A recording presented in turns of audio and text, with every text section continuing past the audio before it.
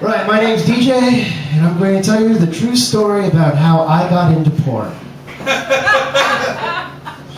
Like most actors, I did it ass backwards. I got into comedy first, so I can get into porn.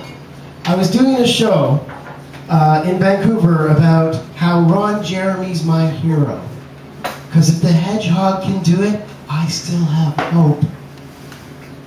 So I'm doing this set, and after the show, a guy comes up to me, gives me a card, says I was hilarious, blah, blah, blah. So the next morning, I call him up, and I said, you know, to thank him for the laugh. And he's like, no, seriously, check out these sites and call me back. So I checked out the sites, and it turns out he was on them. So I call him back like, oh, fuck, dude, you're on them. And he's like, okay, go get your test done, and then give me a call. So I went and got my STIs done, my sexually transmitted infection tests. Back then, it was different, because a big burly man put a Q-tip where no Q-tip has ever gone before. It was dramatizing.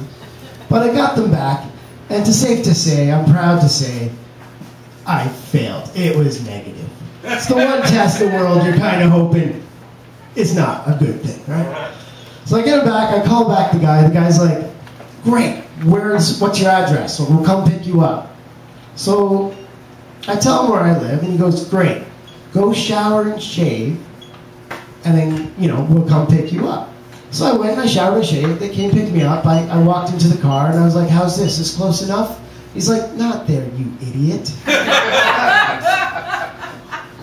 Okay. So we get there, and you gotta remember, I've been drinking pretty heavily the night before. So as I come out of my drunken haze to the middle of having, you know, performing in the middle of the gangbang. So I kind of come to, and my first questions were like, what's with the camera? Why is there so many guys? Who's she? And then as time goes by, but it's coming to the end of the scene, and as we all know, as most pornography enthusiasts know, the writing is not, the plot is pretty simple. So we're coming to the end of the scene.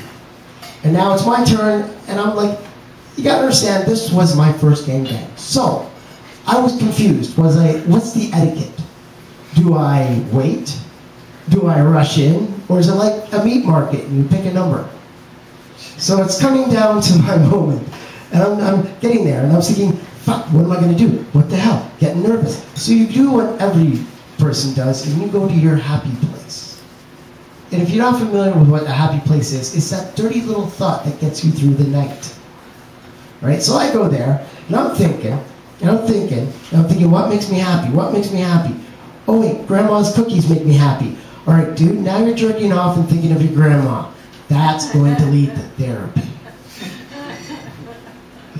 So eventually, it's coming to that moment. I'm getting there, and it's just like, now it's my turn. So I kind of stroll up, I'm nervous, I'm sweating, there's like fucking 12 guys in the room. It's kind of really nerve-wracking. But let's just say, the job got done. And now, 9 months later, after my first gangbang, I now run them and organize them. And let's just say, one day, I am going to be in therapy. You guys have been a wonderful audience. Enjoy the rest of the show.